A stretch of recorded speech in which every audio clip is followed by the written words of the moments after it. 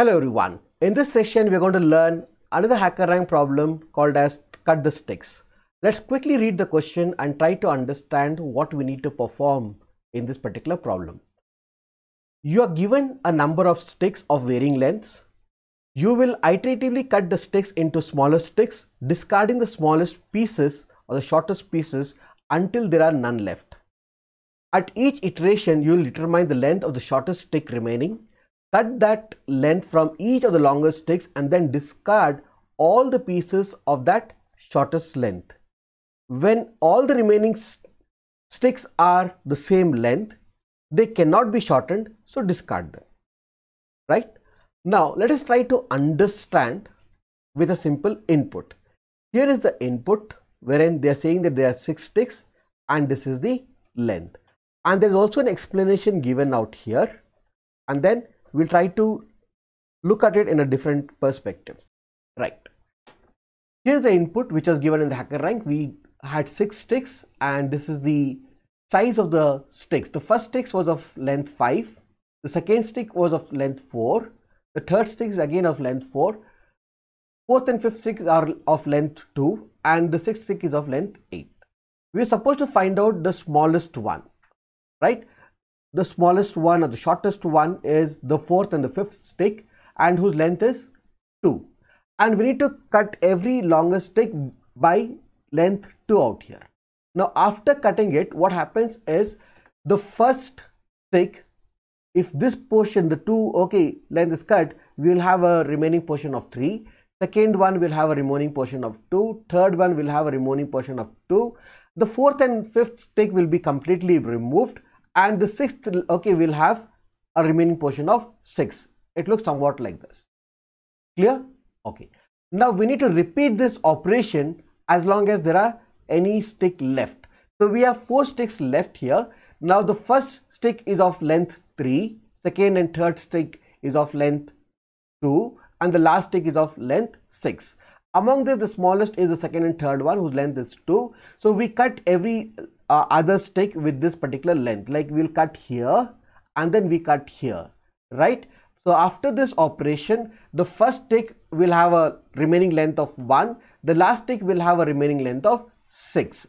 From 6, if you remove 2, it will have a remaining of 4. It looks somewhat like this, right? Now again, among these 2 sticks which are remaining, the first stick, you can just observe it has length 1, which is the shortest, right? And then you need to cut this one by the length 1. So you'll left out with only 1 stick of length 3, right? And then since there is no other sticks left out and this is the only stick with length 3, we want to discard this, right? And finally, this is what is going to remain. So we are basically supposed to print how many sticks were there before every cut. Remember, initially we had 6 sticks, but after the first cut, we were left out with 4 sticks. Then after the second cut, we were left out with 2 sticks. And then after the last cut, we were left out with 1 stick. And finally, we were left out with 0 sticks. So we require an output to be displayed like 6 because there are 6 sticks, then 4, then 2, then 1, right? Now let's jump into the program. Okay. The first thing is we'll try to read the input. As it said, like the first line will basically contain the number of sticks, okay, and I'll try to use input. Since it gives me a string, I'd like to convert it to integer. This is fine. Okay, the next line will give me the length of all the sticks. Again, I'll be using input, but this will read the entire string as one string, okay, like one value or one string. So I need to use split. And this will give me a list of elements, but every element is a string. So I basically need to use this list comprehension or a map function to convert everything from a string to an integer. So I'll just use int of element for element in. Remember, this was giving me a list. So now I'll capture this into an variable or list variable called as stick length. Stick length. Fine, till here it's fine.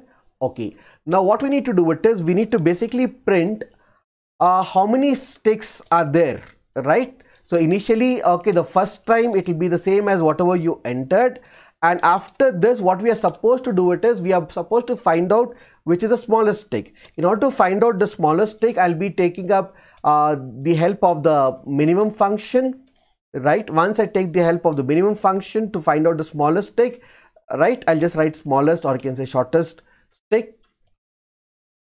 Okay, I got this, right? If you want to verify, have you calculated the minimum properly or not, you can try to print this and verify this, right? After this, what you're supposed to do is, we are supposed to reduce the length of every stick, right, by the length of smallest stick. So again, I'll be using a list comprehension for element in stick length, right? What I need to perform? I need to perform element minus this. So this will basically cut every stick by the length of the smallest one. So again, I would like to capture this back into stick lengths. Clear? This is fine. Okay, but okay, remember here the smallest stick values will be turned out to be 0. Okay, let's quickly try to print this one till here, and then okay, observe what is the result till here, and then we'll try to think what is the next operation, right? So as per the input given, there were 6 sticks. There were 5, 4, 4, 2, 2 and 8. The smallest is 2, but we are not printing the smallest stick value. But after cutting every stick, it should be like 3, 2, 2, 0, 0, 6. Okay, there was a spelling mistake. What is mistake? Stick length. Where is the stick length? Yeah, here. Right? Okay, let's quickly run this. So we have 6, then 5, 4, 4, 2, 2 and 8. Got it? Now I need to remove these 2 entries.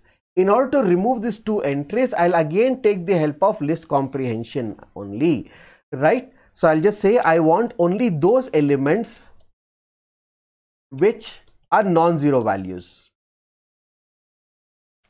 right? If element is not equal to 0. Clear? So we basically say this list comprehension with conditionals. Okay, and after this, I would like to again print this and then check out if this is working fine. Okay, now let us try to rerun this with the same input. 6, 5, 4, 4, 2, 2 and 8. Clear? Right. Now I need to repeat this operation as long as there are some sticks available, right? For that, what I'll try to do it is, I'll just say that all these operations, I need to put this into a loop. So I'll use a while loop, while the length of this, okay, and as long as this length of this sticks, right, or you can say the number of sticks what you have, it is not equal to 0, meaning if it is greater than 0, I would like to repeat this operation. Okay, fine, clear. And do I need to print the intermediate steps? Okay, not required. I just need to print this, right? This one is actually not required. Fine, so I'll just comment this. Okay, fine. You can just see this 6, 5, 4, 4, 2, 2 and 8, right? Initially there were 6 sticks. After removing these 2 sticks after the first iteration, you'll be left out with 4 sticks, and after that, even after removing this, then you will be left out with 2 more sticks, and after that, after removing this one, you will be left out with 1 stick. And in case if you want to know what are the left out, you can just uncomment it and then you can rerun this particular program. Let me try to close this window and then rerun this.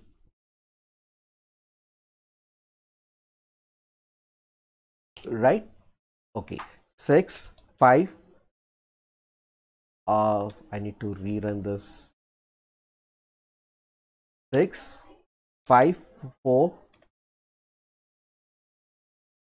4, 2, 2 and 8. Right? Things are fine. So, okay, remember we need to only print this 6, 4, 2 and 1. Okay, we don't need to print this in the HackerRank platform. So, we'll just comment this. So, your program is done. We'll take this particular program, we'll put it into our HackerRank platform, guys. Fine. Okay, let's copy this. Let's move into HackerRank platform. Okay, so we'll just go down here. Let us select Python 3 here. Right? Remember, this is the code which is given. Okay, So if you want, you can only write the code for cut the sticks, or you can remove this entire thing and then paste whatever the code we have done. So we'll try to run this with sample test cases. It's passed, and finally, clear guys. So we have done this program, and this is the code. Thank you.